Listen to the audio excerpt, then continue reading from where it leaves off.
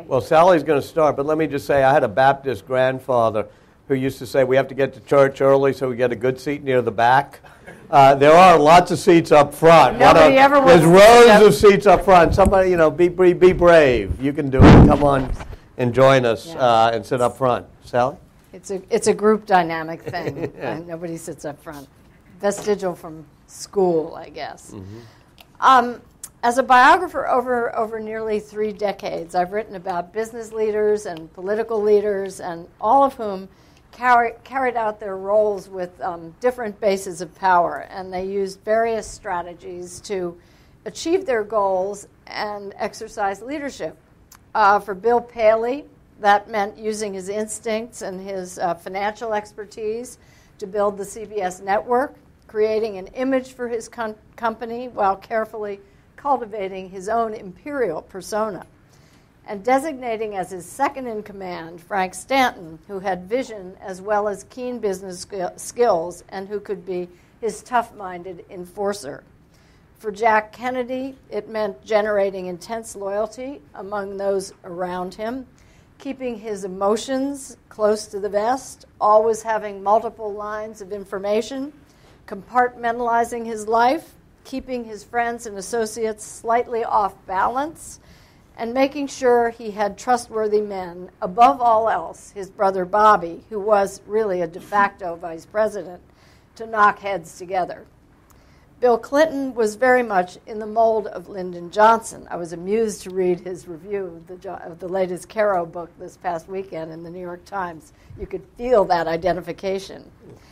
As a leader, as president, he was instinctive, he was emotional, and skilled in his ability to manipulate others to his ends. Bill Clinton's Bobby Kennedy was his wife Hillary, but because of the stresses and strains of their marriage, it was a fraught relationship for everyone in the White House. Well, Queen Elizabeth is a very different sort of leader. There is, in fact, no one like the Queen. She lives in her very own remarkable world. She does not carry a passport. She doesn't have a driver's license, although one of her cousins told me that she drives like a bat out of hell on the private roads of her country estates. She can neither vote nor appear as a witness in court, and she can't change her faith from Anglican to Roman Catholic. She is not elected, and she has no real power. She reigns rather than rules, with a commitment to serve until death. Those holding the power, the prime ministers who lead the government when their party achieves a parliamentary majority, come and go, while the Queen endures as the hereditary head of state. Although she lacks the power to govern, she has a fascinating sort of negative power. Because she is there, no prime minister can be number one. So many people have asked what surprised me most about the Queen.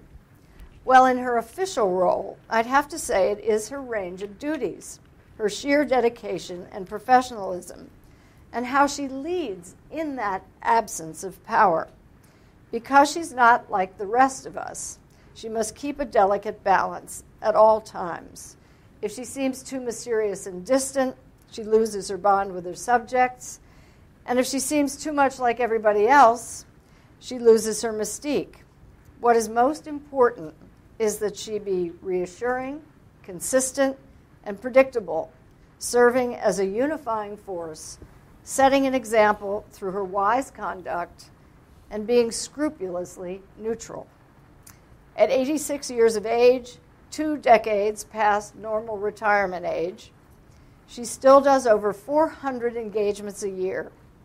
Every day except Christmas and Easter, she spends several hours reading government documents such as classified intelligence reports, Foreign Office cables, budget documents, and minutes of her Prime Minister's cabinet meetings. The amount of information she has accumulated over 6 decades is hard to imagine. But she has used it prudently in exercising her right to be, very specifically, consulted, to encourage, and to warn when she meets with government officials as well as senior military officers, members of the clergy, diplomats, and judges in confidential, private audiences. The most important of these encounters have been the weekly audiences with her 12 prime ministers. From Winston Churchill to David Cameron, they have all relied on her wisdom and experience. Because she is above politics, she absorbs information without the filter of ideology. And she has spent so much time meeting people in all corners of the United Kingdom as well as around the world that she has an understanding of what the normal human condition is. Her prime ministers know that they can rely on the Queen to tell them what people are thinking and what they care about. Her influence behind the scenes in the corridors of power is very difficult to quantify, but it is real. But in public, the Queen influences through her example by setting a high standard of service and citizenship, by rewarding achievement, and by diligently carrying out her role. People may disagree with the monarchy, but it is hard to dispute that her life has been dedicated to serving her people, or that, as Tony Blair, her 10th Prime Minister, once observed, she is the best of British. Wow, thank you.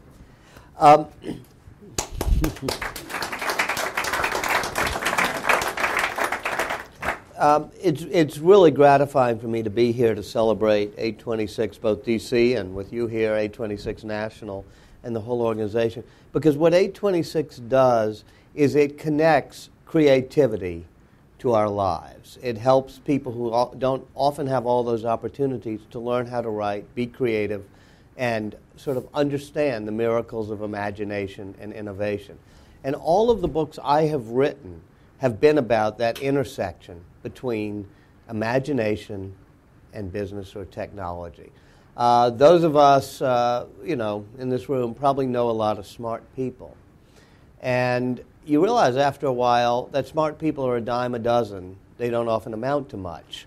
What matters is being imaginative, creative, and innovative. And that's what 826 does by saying you can write, you can be something.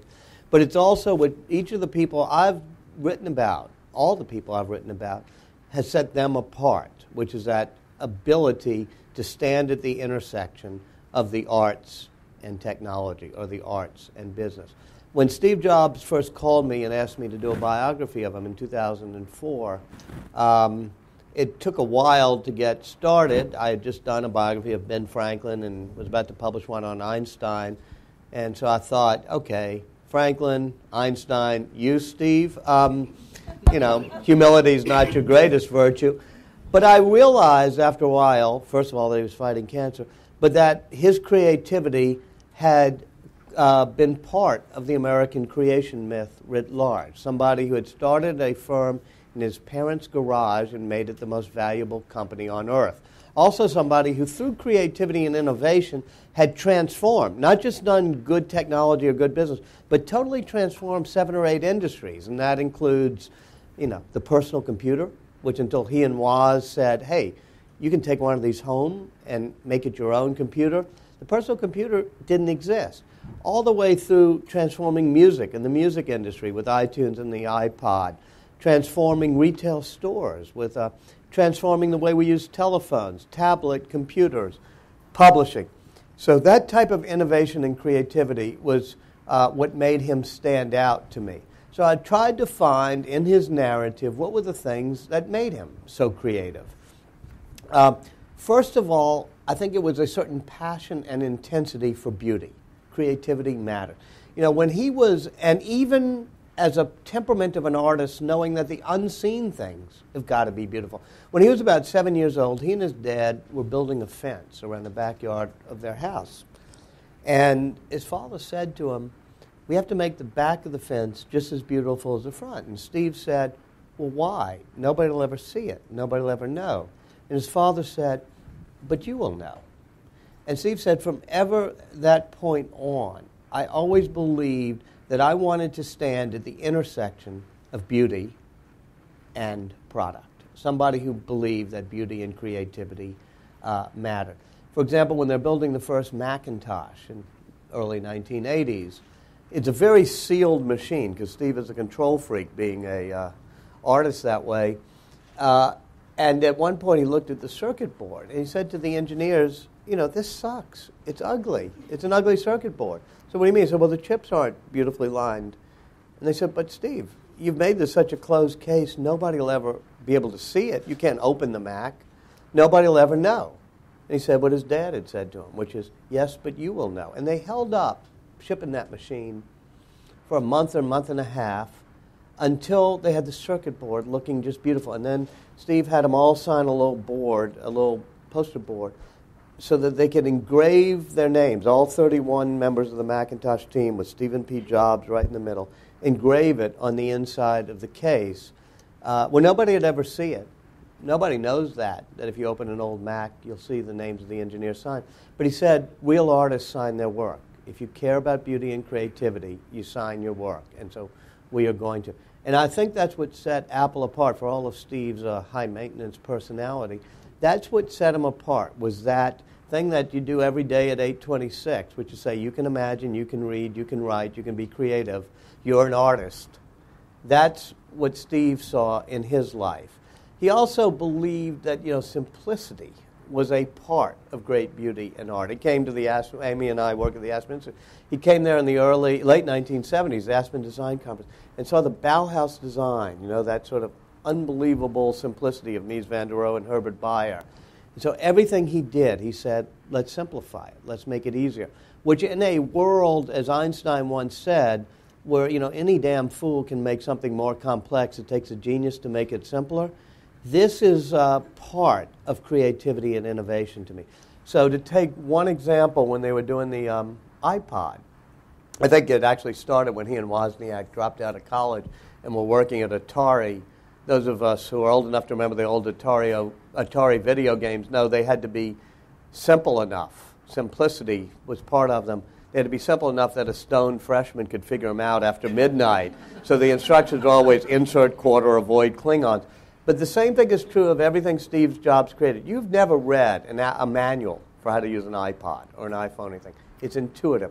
So when they're doing the iPod, he said, no manuals. You got to get to every song you want in 3 clicks. It's got to be intuitive. You got to feel it's exactly right. So they build the machine. It's beautiful. It's sort of that wonderful white box, just that track wheel, and you can feel imaginatively, creatively, how to get there because he's emotionally connected with you. And after they've done it and he's finally satisfied, you get to everything in 3 clicks, he says, what's this? It's a little button on the top. And they're scared to answer him because they all know he knows what it is. And finally somebody's brave enough to say, Steve, that's the on-off button. So Steve says, excuse my language, what the fuck does it do? And they're scared to answer. Finally somebody says, Steve, it turns it on and off. And he says, well, why do we need it? And it slowly dawns on them, you don't need a big on-off switch on top of an iPod. If you quit using it, it slowly powers down, gradually gets less and less powered. If you start using it, it powers up. He says, get rid of it. And it was that sort of think out of the box, innovation and creativity that set him apart from Bill Gates, who's building the Zune at that point. I also found it in so many of the other people I wrote about, this notion of creativity and passion for product. For Einstein, it was really a curiosity. He said, I'm not smarter than the other people around me. I just happen to be more curious. Now, that's not, of course, true. He did master the being able to fake humility better than Steve Jobs did. He actually was smarter than everybody else. But he was also more curious. I mean, when he was that same age as Steve, 7 years old, his father gave him a compass. And he said, I became so curious. Why does the needle keep pointing north? Whenever you turn it, nothing is touching the needle. There's no physical thing touching the needle. Why does it point north? And he said, I walked out into the forest and I kept using it. And I was, mesmerized by what does this. Now, you and I remember getting a compass when we were like 7, and we go, oh, wow, cool, needle points north. And a minute or 2 later, we're on to something. Oh, look, a dead squirrel. And we forgot all about the compass. Throughout his life, including on his deathbed, he is writing equations to try to figure out how does a force field work. What is it about an electromagnetic field? And he's gets so curious about it, he reads about Maxwell's equations, which define a force field.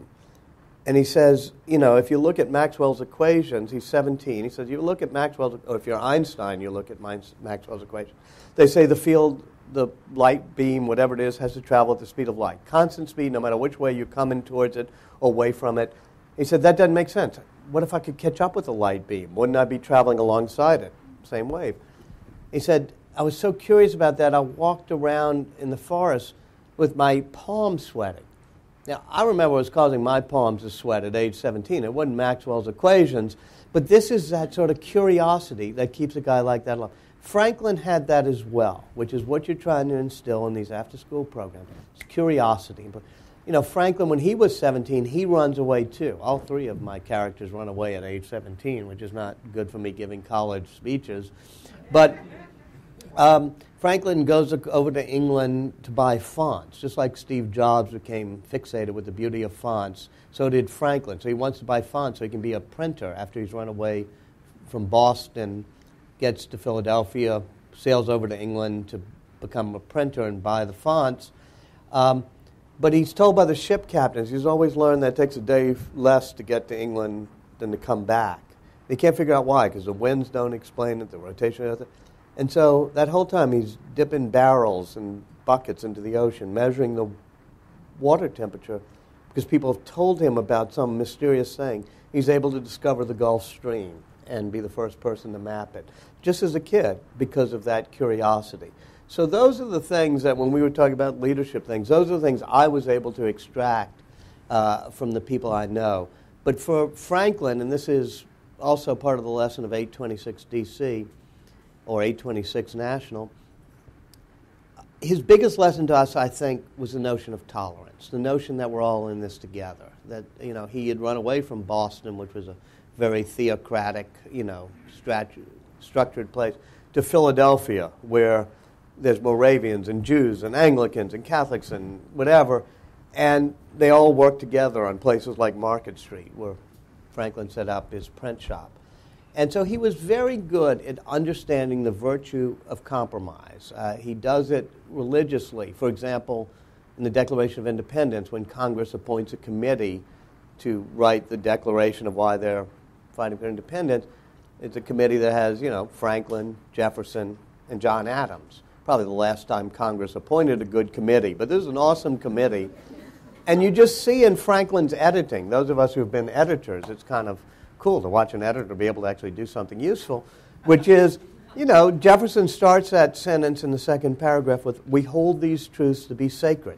And you see Franklin's printer's pen with the black backslashes saying, "We hold these truths to be self-evident," because he says we're not depending on the strictures of religion. We're trying to create a new type of society where our rights come from rationality, the consent of the governed, and the consensus of a variety of people of different religions. And then you see it goes on and says, and they're endowed with certain inalienable rights, and there's John Adams, endowed by their creator. And so you see the balance they do in trying to get this right. Likewise, at the Constitutional Convention, they're fighting big state, little state issue, and Franklin comes up with a proposal. Let's have a House and a Senate and compromise. He's one of those people who exemplifies what Senator Regal and I were talking about earlier tonight, which is we used to have a Senate that understood that forming these common grounds and compromises, that's what America was all about. As Franklin said, compromises may not make great heroes, but they do make great democracies. And so that, too, was part of the genius of innovative people and what we're trying to do with 826. It lasted for all of them all their lives. I'll just end with this, in the end. In the end, take Einstein. He's had a hemorrhage. He's in Princeton. They bring him to the hospital. They say he refuses to have an operation. He has 2 or 3 days to live. He says, "Bring me my papers from the institute there." And he's sitting there on his deathbed, just writing line after line. I went to Hebrew University because I wanted to see it. Line after line of equations with math mistakes, crossing them out, still trying to get us one step closer to that mystery of why does the needle twitch and point north? What happens if you catch up with light? Trying to get the unified field theory. That will explain the relation of force fields to physical objects. And it finally tapers off at the very end where you see him dying, really. but he's still writing, and the last line tapers off as he writes one last equation to get us closer to that thing that drove his curiosity.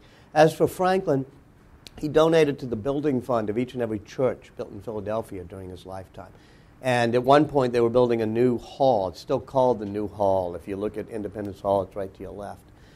And it was for itinerant preachers, the visiting preachers of the Great Awakening. He said, he wrote the fundraising document that said, even if the Mufti of Constantinople were to send somebody here to teach Islam to us and preach to us about Muhammad, we should offer a pulpit and listen, for we might learn. And on his deathbed, he's the largest individual contributor to the Mikveh Israel Synagogue, the first synagogue built in Philadelphia. So when he died, instead of his minister accompanying his casket to the grave, all 35 ministers, preachers, and priests of Philadelphia linked arms with the rabbi of the Jews to march with him to the grave, which is that type of tolerance and inclusiveness that they were fighting for back then and we're still fighting for. And as for Steve, I had a very emotional experience last summer when all of a sudden I realized, and he realized, that he was not going to stay a step ahead of the cancer, and he was dying. And I remember, sitting with him in the backyard and asking him, because we were talking about education reform and other things, what's the meaning of all this? He said, well, there's a big flow of history, and I think my Zen Buddhist training has taught me that the journey is a reward. We all take things out of the flow of history. We should try to put beautiful things back into it. I said, do you still believe in God and spirituality and the afterlife like you did as a Buddhist and as a Lutheran growing up? So yeah, I like to. I like to believe that something lives on after you're gone, that your experiential wisdom continues and all the good and things you've done are part of the spirit that lives on. He said, but sometimes I worry that maybe it's just like an on-off switch and you die and click, you're gone. And I was kind of taken aback and I just stared at him for a second. And then he gave me that half smile that he sometimes gives and he says, maybe that's why I didn't like to put on-off switches on Apple devices. So anyway, that's the story of the three passions and the three people that I got to write about. So I don't know, Sally, do we want to open it up or? Yeah, well, or question each other? Well, I don't know. We're supposed to go back and forth, I guess, a little bit. Okay. But I was struck when you were talking about Steve Jobs and his approach to his creativity and his insistence on his own creative vision, and hearkening back to CBS, which was somewhat singular for having a real sense of what its corporate image Paley was like. very similar to Steve Jobs. Well, in some respects, I think he was. I mean, you can't look at CBS without considering the partnership of Paley and Stanton, and they each had very specific talents. Paley was interested in the overall very, very classy image of the network, but when you were talking about what a perfectionist Steve Jobs was in terms of the design of his products, it was really Frank Stanton who was the perfectionist. We all know the CBSI. Well, I cannot tell you how many iterations that CBSI went through. And his design director wanted a CBSI with a cloud going through it. And Frank Stanton said, nope, it has to be incredibly simple. Great. And that simplicity is going to be the beauty of the image of CBS. And he was the real design maven. He's the one who built BlackRock, which is one of the great... Who's the architect? Eero Saarinen. Oh, yeah. And, wow. Just a great building. And there was one funny moment when they were trying to figure out what it was going to be made of. And Frank Stanton went up to New England, I think it was New Hampshire, to find this very specific kind of granite of a certain gray color. And he was very excited because it was perfect in his vision and Saarinen's vision. And then Bill Paley, whose wife, Babe, was incredibly fashionable, said, no, it has to be pink. And Pink rock. Pink rock. And he Stanton spent a fair amount of time trying to talk him out of that. But you're right. That combination of detail and great vision, which is Paley Stanton. Yeah, I mean, one thing, it was interesting, David Sarnoff, who was the great pioneer who founded NBC, felt that Paley was not a visionary, that he was not a believer in pure ideas, which is really kind of the fundamental part of being a visionary. And it is true that Paley had to see something before he could understand how it could be applied. Sarnoff had a vision for the future, for broadcasting. Stanton, to some degree, was more of a visionary. Believe it or not, he's been portrayed as a technocrat, but it was Stanton who saw the future of television and came up with a 5-year plan for how they would roll television out. Paley had no interest in it because he saw all his stars. They were all radio people. Yeah. And he wanted to milk radio as long as he could. He didn't want to spend the money on television. But it was an interesting moment because it was Stanton who was really pushing the future and Paley who was reluctant to, in part because he knew it was coming, but he wanted to hold it back as long as he could. You know, that raises some interesting points. You and I both worked with Jeff Bewkes in the old days, back when he was at HBO. He now runs Time Warner. And he said to me about Steve Jobs that there's some great leaders who are really good at the big picture and the vision. And there's some who are incredibly good at the details. And Steve did both. Which is highly unusual. Unusual. The only other person, forgive me for saying it in this room, is Henry Kissinger, who, whatever you may have thought of some of his policies, take Syria and the Golan Heights disengagement. He is somebody who saw this huge geopolitical vision of what will happen if we get Russia to do this with us on arms talks, but connect it to them getting Syria to do this as part of a greater Middle East strategy. And so he saw the geopolitics of why Syria could be weaned and Russia could help and you could do a Golan Heights disengagement. But he also did a shuttle mission back and forth from Damascus to Jerusalem for, I think, 41 days, and he knew every tree, every park, every street in the Golan Heights so that he could do the details, which is something that's been missing, I think, in Bill Middle East policy. Could do that. Bill Clinton is another strategist in detail. Yeah, when they were having, the talks at Camp David, people who were negotiating with him marveled that he could see the map. He could visualize all the parts of it in ways that nobody else could do it. He had that holistic approach to and the problems. Detail. And he would stay up till 4 a.m. Yeah, and he would know what was going on in this little sector and that little sector and what that meant to Yasser Arafat. And you know who was like that was Holbrooke.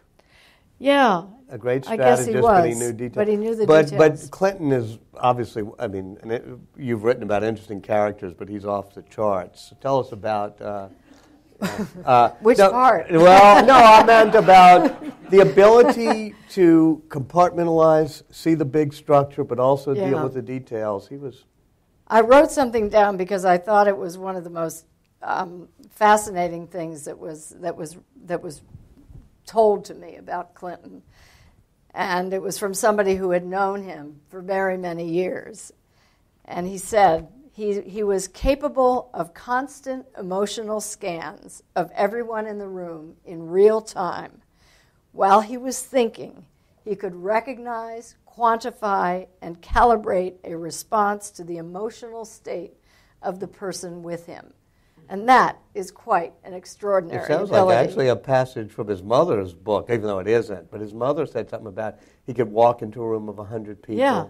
99 loved them, and he knew exactly why. But he also could find that one person who didn't. Well, that was the other. But this was slightly separate from that. I mean, he could walk into a room and he could identify the person.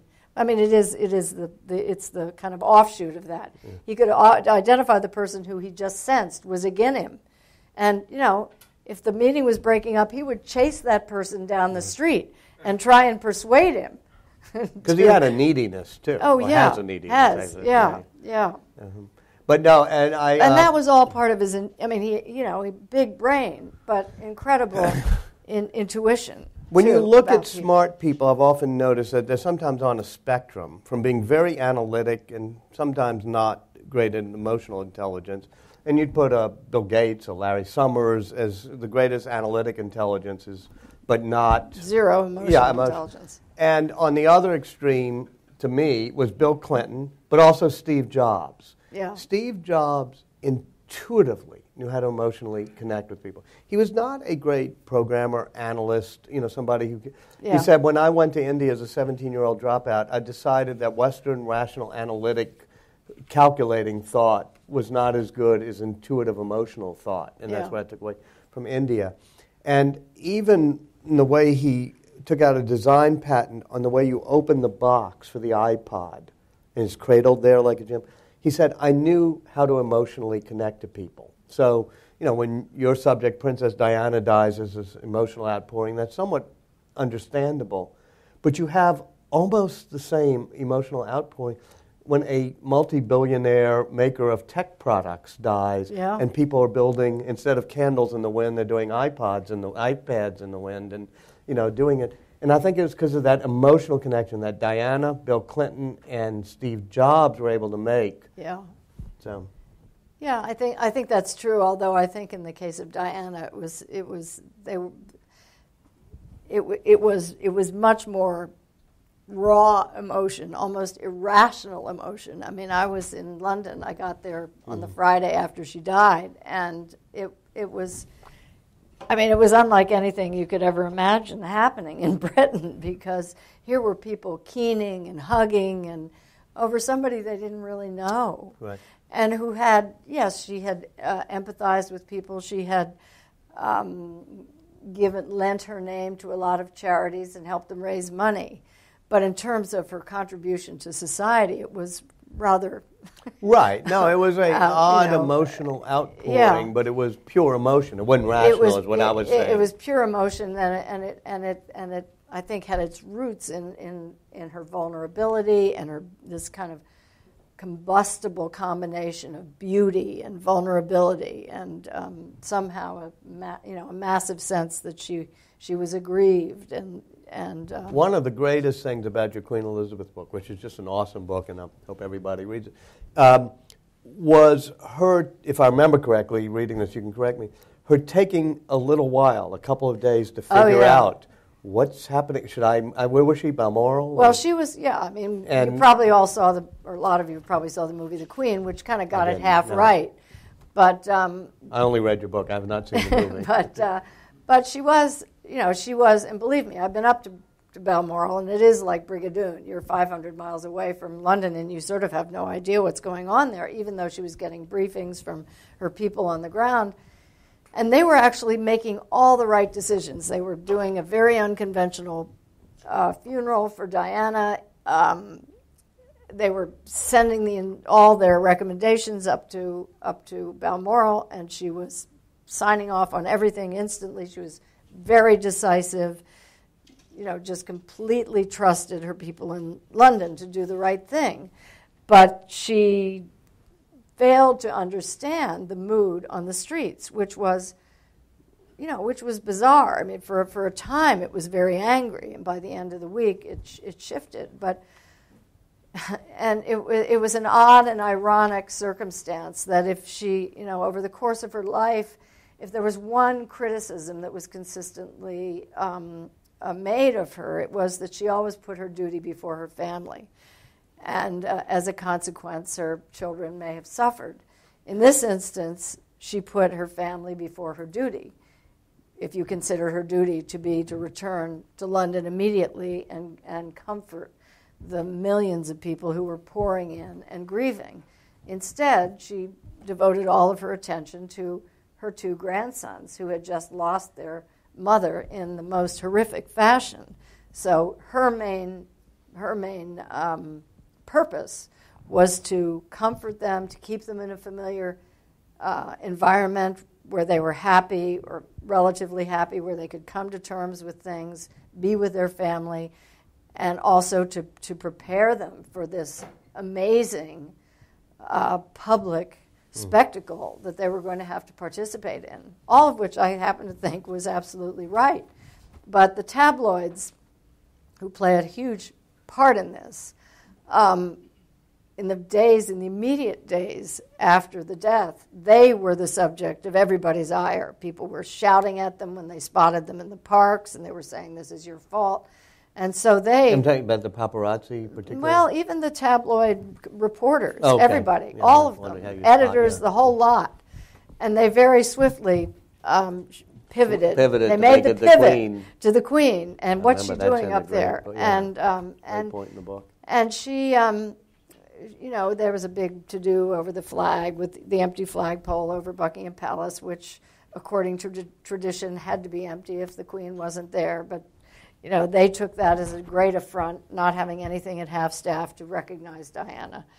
And so finally she realized, sort of by Thursday of that week, that what she was doing was beginning to damage the monarchy.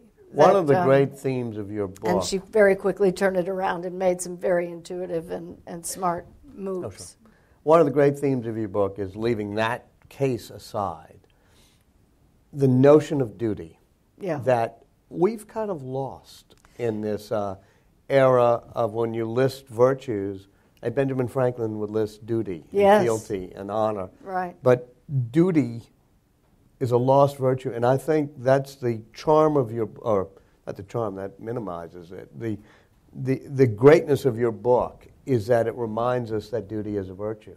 It does, and a lot of other things that she stands for: steadfastness and conscientiousness, and at 86 years of age, still doing 400 engagements a year. But yeah, I think it is that duty that that people are reminded of. I mean, I've found in going around the country talking to people about the Queen, there's an almost wistfulness for our absence of somebody like that, somebody who does stand above politics, who embodies these kind of old-fashioned virtues. Gets back to what Senator Regal and I were talking about, is that there was a time in this city that, to go way back to when you and I worked together, I wrote a book that nobody remembers with my friend Evan Thomas, who I think you know Evan, right?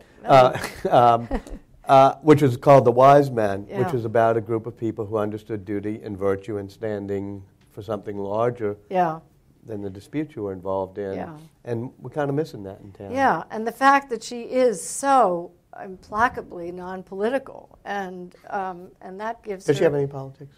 I've read some little parts of the book. Well, she's hinted at certain things, but... We know her husband does. Well, we know her husband does, but I've talked to people in the Labor Party who say, oh, she's secretly, she really is Labor at heart. And there's some, you could make an argument for that because the monarchy believes in the power of the state and the power of the state to do things. And so, in a sense, you would kind of expect them to have an affinity with Labor. On the other hand, there are other aspects of their belief system that conforms more with the Tories.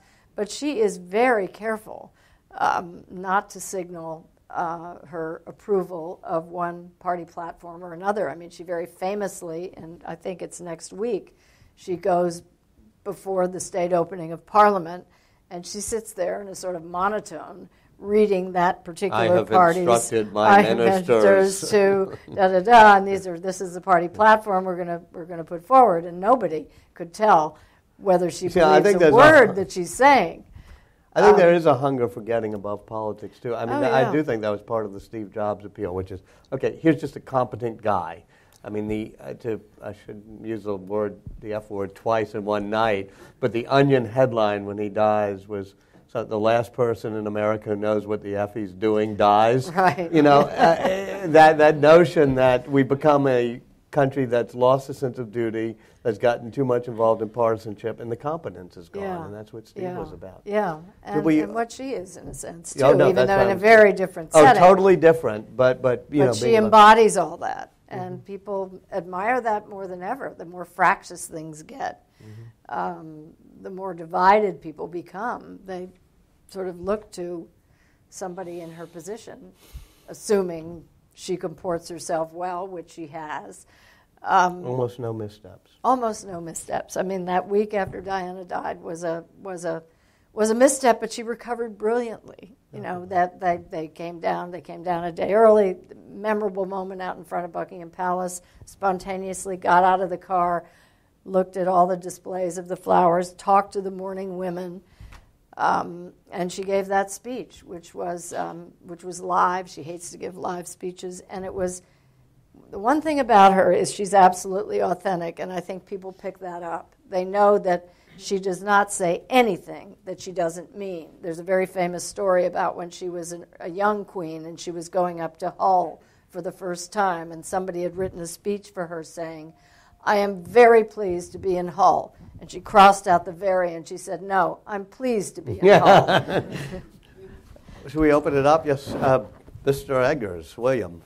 Well, I have a million questions. A question I've been dying to ask both of you is, one of our mutual friends, who's been a supporter of 826 DC, wonderful author Thomas Malone, one night was telling us about, he wrote the fictionalized account of Watergate, of course, sure. And he's so did Woodward, right? I won't go there. According to Ben. I won't go there. That was off the record. Cut that from the tape. We're actually at Hitch's house for an event with a bunch of authors, and he spent a while just talking about the process of writing and getting into the head of, and he said he dreamt about Nixon's voice was in his dreams always from listening to all the tapes. And so basically for year or 2 years, Nixon was in his dreams all the time, and it was that level of depth. And then Sally, we talked a little bit about this at tea one day, while you're still writing the book. And so, when I think about Franklin and Jobs and Einstein, could you talk about that process of both, getting in the heads of the people you're writing about, but then also maintaining an objectivity about them, and what does that feel like as you're writing about these great figures?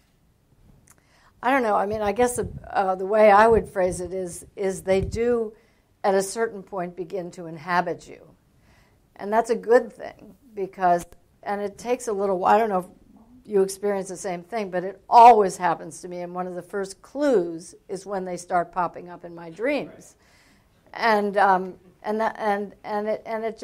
I think it just simply means that I'm so focused that, and I don't think it indicates a bias one way or the other, because I think one of the first dreams I had about the Queen is the classic dream that we had tea together. I mean, everybody in England practically has had that dream, but it also helps me with the creative process. With, they not only show up in dreams, but they're just always in my consciousness. I'm walking down the street, and I'm thinking of various aspects of their personality or character, and how am I going to portray them, or where am I in the narrative, and when the writing is really going well, you actually sort of get lost in their world.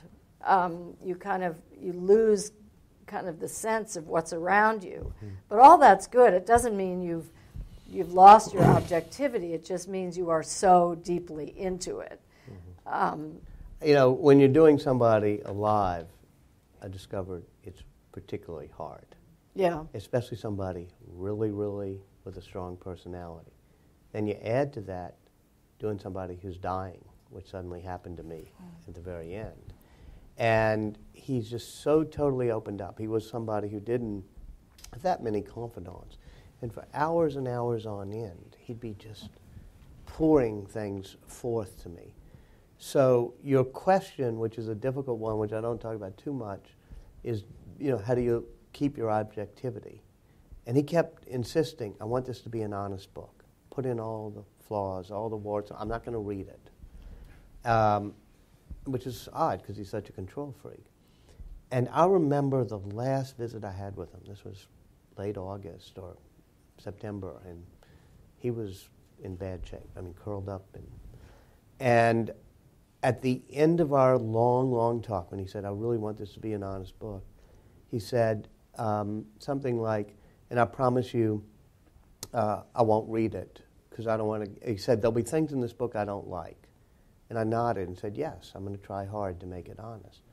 And he said, don't worry, I won't read it, because I like you, and I don't want to get mad. In fact, I'll read it, but I won't read it for another year. And he had such a reality distortion field, I felt elated, which was, he'll be alive a year from now. He just told me so. And so that's when I really got my head messed up around it. But I succumbed, and the end of the book is very personal and in the first person at times, including scenes like that, where I just said, I can't be objective. Forget it. I'm just going to tell you what it was like sitting on the bed with him curled up, trying to find pictures of his father on the side of his bed. Yes, sir. Yeah, as I was reading the book, I was thinking about how much he... Thank you. As I was reading the book, I was thinking about the question of how much he mused about the sustainability of the momentum of Apple after he was gone. Did he ponder that much? Yeah, quite a bit.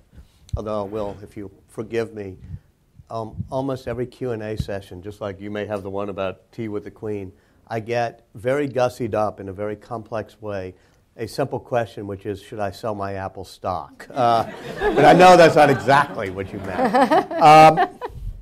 I'll tell you, sir, I was with him that day he stepped down from Apple. He's wheeled into the boardroom, and people don't know this, but he was in a wheelchair, he could hardly move. And when he was there in the boardroom, everybody's really sad because he's not looking great and saying, I'm stepping down. So somebody says, actually, one of the board members starts making fun of Hewlett-Packard because they had that day gotten out of the tablet business, just couldn't compete with the iPad. And they were even thinking of spinning off their personal computer business.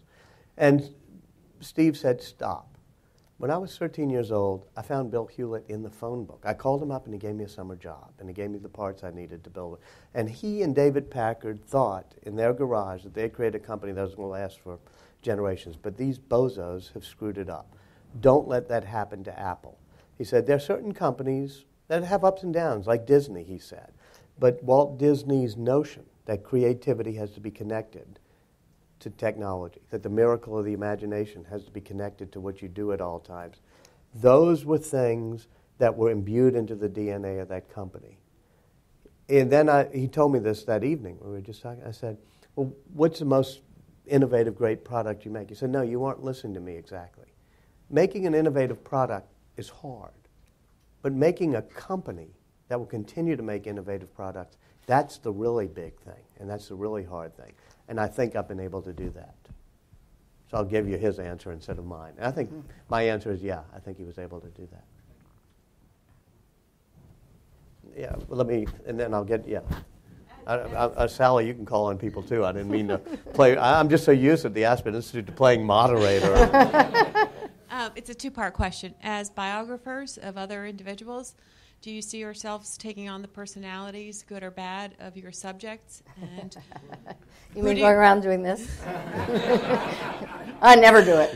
No. I didn't ask you what was in your purse. It's right here, so I've totally identified. The second part is, who would be your next ideal subject? Let's see. No, I mean, I don't think I identified well doing that. But, I mean, I think you have to try and get in their heads and we were talking about that a little earlier, and try and understand how they think in certain situations. I've had varying approaches to the different biographical subjecs. I mean, you're so diverse. I mean, between Bill Queen and Bill Paley and Bill Clinton. Was just this titan. He was this titan of the broadcasting industry, and nobody'd ever really taken him on. And I mean, I knew he had this kind of this imperial image that he'd created.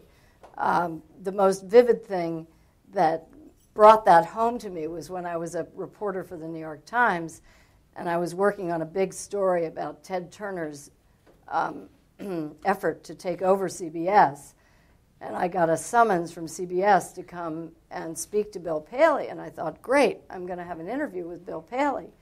And I walked in and I sat down, and his office was not like an office, it was like a gaming room, which was part of his image that he projected. And he was seating on a sofa, and I sat on a chair across, and he had a piece of paper in his hand. And he sat there and he read a statement to me. And I said, "Thank you, Mr. Paley." And I started to ask him questions. And he said, no. He said, "That's it. That's all you're getting." And I thought, wow, what has just happened to me is instead of CBS sending this statement over to me at the New York Times, I've been summoned for an imperial audience. Because he always wanted to be an imperial. And so I thought, that was the moment when I thought, I think I better write a book about him. Cool. This is really interesting. My daughter sort of answered that question once about relating to people, because she said that she had read that Emerson said that all biography is autobiography. And she said, when you were doing Ben Franklin, you were kind of writing about yourself, Dad, sort of a editor, publisher who likes to dabble in diplomacy and networker, kind of the ultimate striving, networker of the time. And I said, well, okay, what was Einstein? And he said, oh, that's meaning my father, her grandfather, who indeed is sort of a halo-haired engineer, Jewish humanist, scientist type. And I said, okay, smarty pants, what was I doing when I wrote about Kissinger? And she said, oh, Dad, that was your dark side.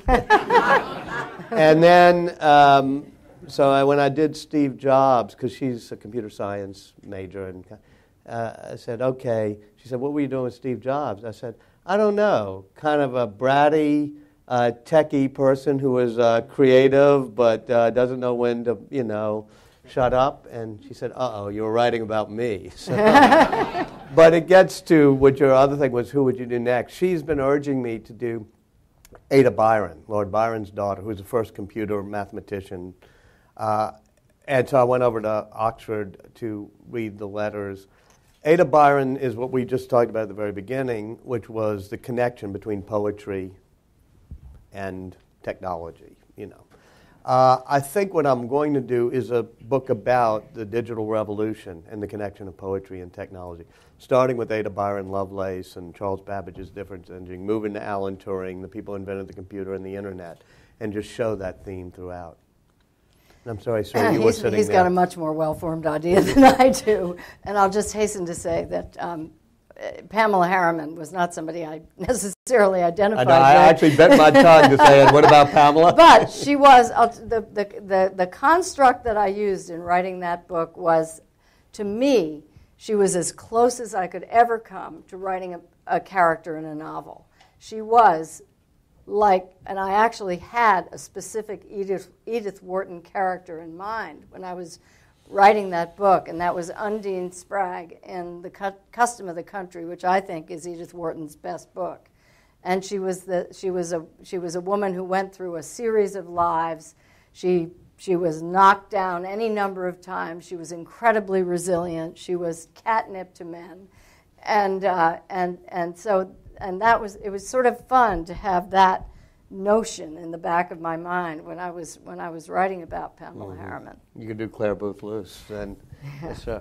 All right, my question has to do with chronology. Since you're dealing with biography, you have this person being born and they're dying, and there's all this in between.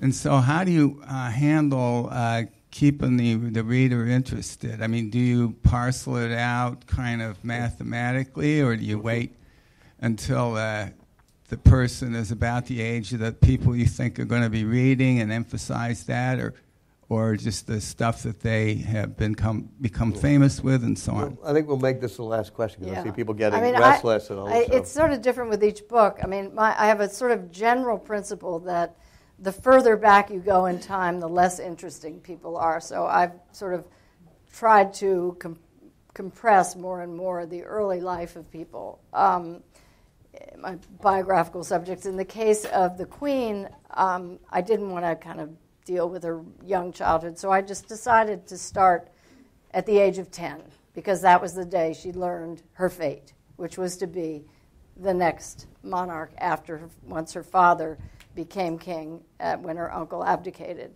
But, I mean, the hardest, and I don't know what Walter's thoughts are on this, but you can't beat the narrative form. You simply can't beat a chronology. Otherwise, you can just get tangled up in your own spaghetti. You've stolen my line. That's,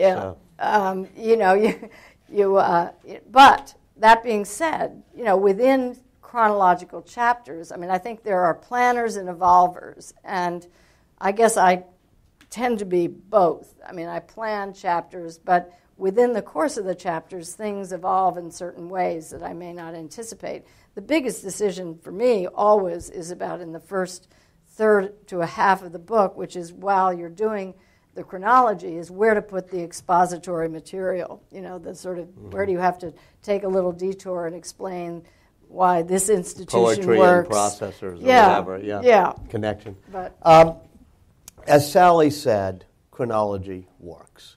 And this is something that the brilliant people in the academy, people who are university professors, somehow have lost. There was 2 or 3 books on Einstein written before I did mine. None of them were chronological. They all sort of did it by theme, sort of quantum and family, when in fact people live their life day by day, and they grow, and things connect. Likewise, Ben Franklin, one of the great books on Ben Franklin is Edward Morgan's book of Yale, but it's not chronological. You don't know when he's born, and you don't know when he died. We shared an editor, Alice Mayhew. Do you still have Oh, no, I'm a random. Well, I'm so loyal I can't, ever leave Alice. But Alice Mayhew and Evan Thomas and I were doing The Wise Men, which was a complicated chronology because it was about 6 friends. And it starts with them at Groton rowing together crew and ends with them telling Johnson to get out of Vietnam. So it's all chronological, but you have 6 people, and you got to keep the strands together. And every time we would get a little ahead of the story or a little behind the story or flash forward too much, Alice would write in the margin a TIGTA, which stood for All Things in Good Time. Yeah. Don't get ahead of the story, stick by the chronology. I said, what do you mean? She said, it was good enough for the Lord in the Bible. It's good enough for you. Keep it chronological. And I thought, it's the best lead sentence ever written, which is in the beginning, comma. So I've always tried to keep things chronological and really keep it flowing naturally so that every part of a person's life, even those parts where he gets kicked out of Apple and is in the wilderness years at Next, he's still learning things. Just keep it all in there. If you're doing it chronologically and the reader gets bored, they know how to flip ahead a few pages. Paper is a wonderful interactive technology. You can do like that, and it's just like an iPad. The pages flip ahead. Thank you all very much. This is cool. Thank you. Yeah. We ought to take this on the road. A word from 826. Oh, exactly. We're going to ask Gerald Richards, the national CEO. Hey, Gerald. Thank you all for coming. Thank you, Walter. Thank you, Sally. You guys have been such great support to 826 DC over the 18 months since we opened. So 826 National is a network of about 8 tutoring and creative writing centers throughout the country. Our newest chapter is here in DC in Columbia Heights and opened 18 months ago. Joe Callahan is here, the executive director in the back here. But since we've opened, we've worked with about 2,500 students here in DC, and we've worked with about 30,000 students nationwide just this past year. And the organization is growing. Dave Eggers, the writer, was our founder and came up with this simple idea of connecting volunteers with young people, because young people, of course, need to write, and they need to know how to write and to write well to be successful in the country and become authors like the two of you. So this has been a great experience for me to hear about innovation and how that all connects, because that's the thing we try to teach our students about being creative, and that creativity is important to future success. So thank you all for coming. I hope you'll find a way to support 826 DC, whether it's through a contribution or through volunteering here in in DC. I'm from San Francisco, so I always go Bay Area. We have about 1,000 volunteers who work with our students here, and that volunteer group is growing, and the volunteers come from all walks of life. So if you'd like to volunteer and come to the center in Columbia Heights, we'd love to have you. So thank you very much. I think Walter and Sally will be signing books in the back there. And thank you very much.